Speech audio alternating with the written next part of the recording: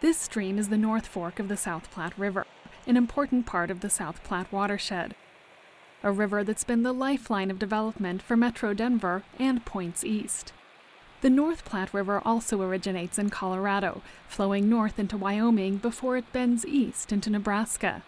The confluence of the two rivers is near the town of North Platte, Nebraska. The Platte has influenced transportation and settlements in its multi-state region for centuries. It's something that's always in the back of my mind when I'm up here monitoring. Chris Rhea and his coworker test the water quality at locations along the river as it moves towards the city.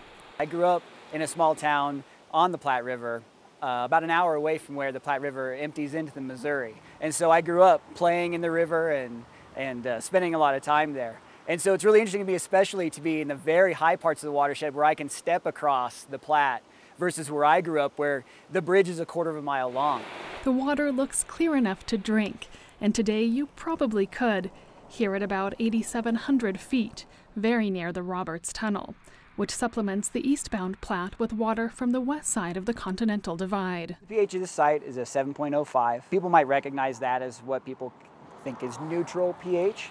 On-site tests are looking at pH level, temperature, turbidity or clearness of the water, conductivity, dissolved oxygen, and metals. It's pure pristine because we're above those kind of impacts, human impacts or even environmental impacts. And that's why we in Denver are so lucky to have this source that we do. We are largely the first users of this water. From the mountain peaks to the western edge of Denver, some 60 miles as the crow flies, the South Platte arrives at one of 3 potable water treatment plants, Marston. These are conventional sand and coal filters, so it's 8 inches of sand and 34 inches of anthracite coal. Even though the water is relatively clean, it still must be filtered and disinfected.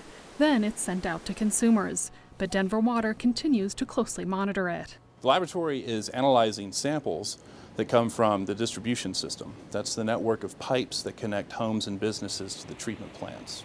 Denver Water is used by nearly 1.5 million people before it arrives here at the headworks of the Metro Wastewater Reclamation facility on the east side of Denver.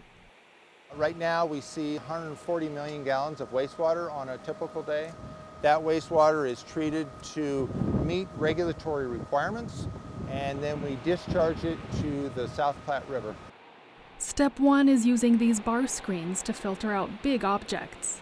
Then a primary clarifier settles out smaller solids. And then the real focus of our treatment has to do with what we call biological treatment and harnessing those microorganisms to remove things like pollutants, nutrients, phosphorus, ammonia. These are little tiny organisms. There's billions and billions of billions of these that are creating the clean water for us. And there's a payoff for agriculture. Nutrients are removed from the water and turned into biosolids, which are then used on farms. The water is disinfected, goes through a final cleaning, then it's discharged right back into the South Platte.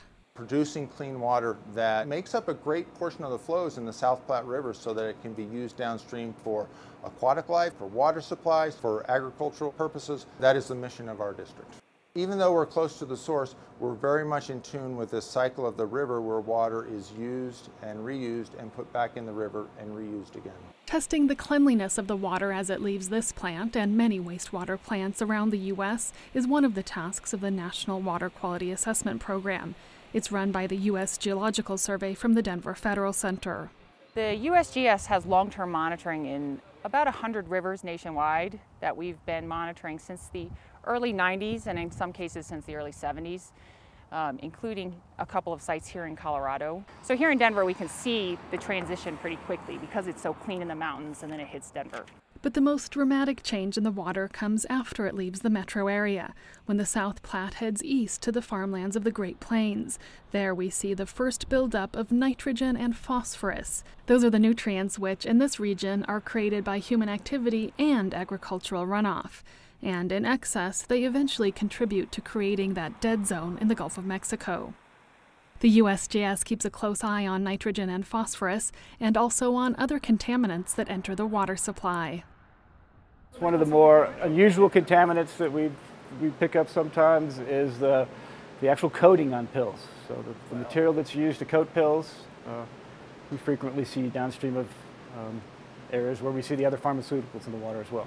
Many of them are partially removed by treatment plants, but many are also not completely removed. Another contaminant that's a particular issue in the urban setting would be E. coli.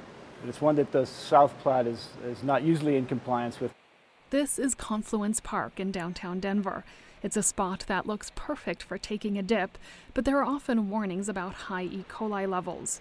So the water is generally not swimmable, but it has been cleaned up significantly from its dirtiest days in the 1960s, thanks to the 1972 Clean Water Act. It's important to remember that the South Platte River in 1965 was little more than an open flowing sewer. Raw sewage was dumped into the river. Chemical plants dumped into the river, utility plants dumped into the river. There were 7 landfill dump sites up and down the river just in Denver, the city and county of Denver alone. The Greenway Foundation is a nonprofit that has led efforts to clean up the South Platte in Denver. Executive Director Jeff Shoemaker says there still needs to be more awareness that much of our day-to-day trash can end up in our rivers. The reality is that the large amount of trash and debris that get into a stormwater system end up in a tributary, which ends up in the South Platte. Keeping the South Platte clean is key to the region's future, says Denver water technician Chris Rhea. It is really the story of the West. Without the water that exists here, both in the mountains and in Denver, you wouldn't have the development that we have. Development that isn't slowing down. Tens of thousands of people move to the Denver metro area every year, increasing demand on the water supply.